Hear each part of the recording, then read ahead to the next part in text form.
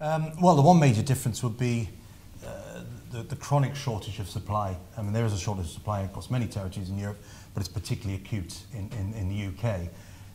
And that clearly we'll see going forward significant more of the new stock being built to suit.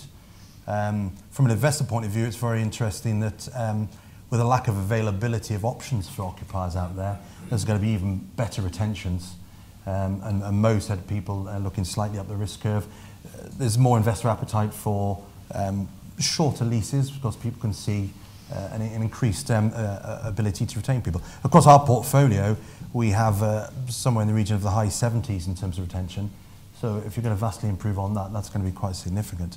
I just echo also the importance of the e-retailing revolution, I call it. I mean, it's not just in the logistics sector, it's affecting the way everyone is going to be doing their retailing. It's important to note that only 25% of us in this country, and it's similar across the rest of Europe, only 25% of us do e-retailing at the moment, so you can see the immense growth there is there.